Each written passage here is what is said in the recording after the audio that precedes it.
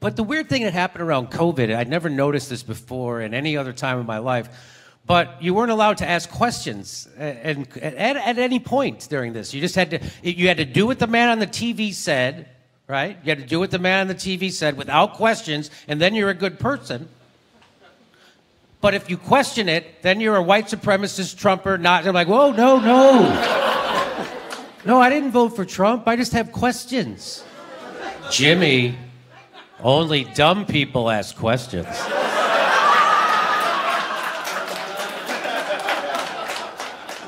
No, I'm pretty sure we're supposed to question authority. It's like a value. Is that what they taught you in comedy school? Yeah, that is what they taught me in comedy school.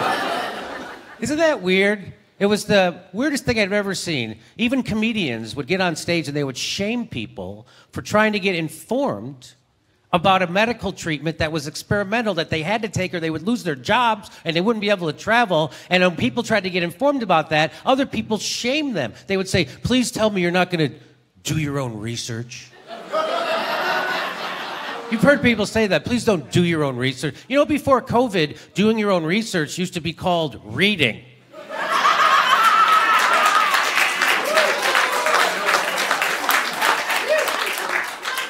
Now you're shaming me for reading? At the behest of Big Pharma? It's like I woke up in the middle of a Bill Hicks bit. Well, looks like we got ourselves a reader.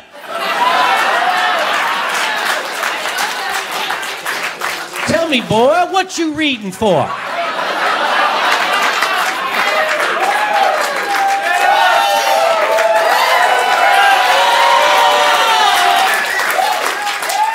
Don't you know everything that needs to be readed's already been readed by a smart person?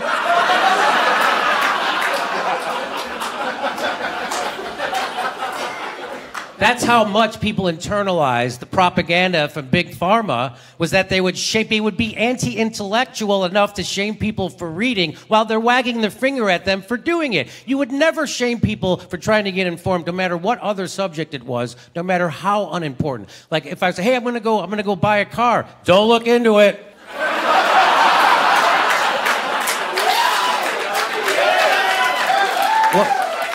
Well, how will I know which car to get? Ask the salesman. He's the expert. What are you, Henry Ford?